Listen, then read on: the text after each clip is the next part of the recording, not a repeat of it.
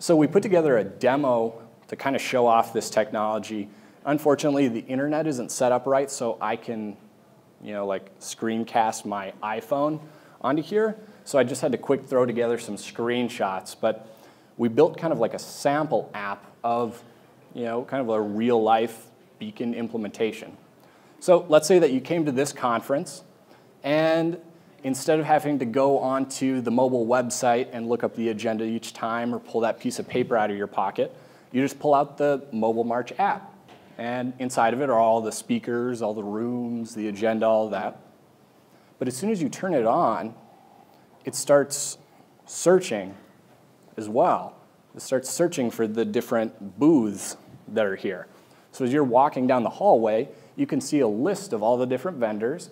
And as you get closer or further away from a vendor, the list will resort.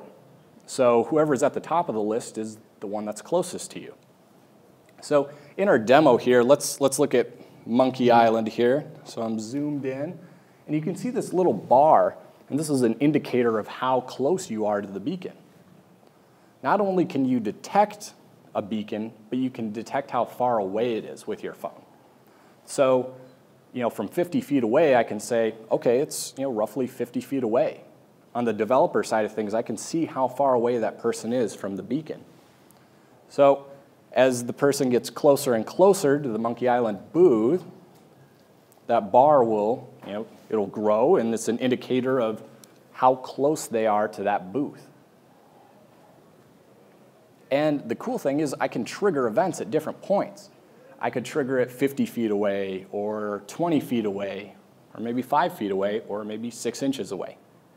And I have, as the developer, we have full reign of control of that. Also, in that Best Buy example, we could send messages after certain amounts of time.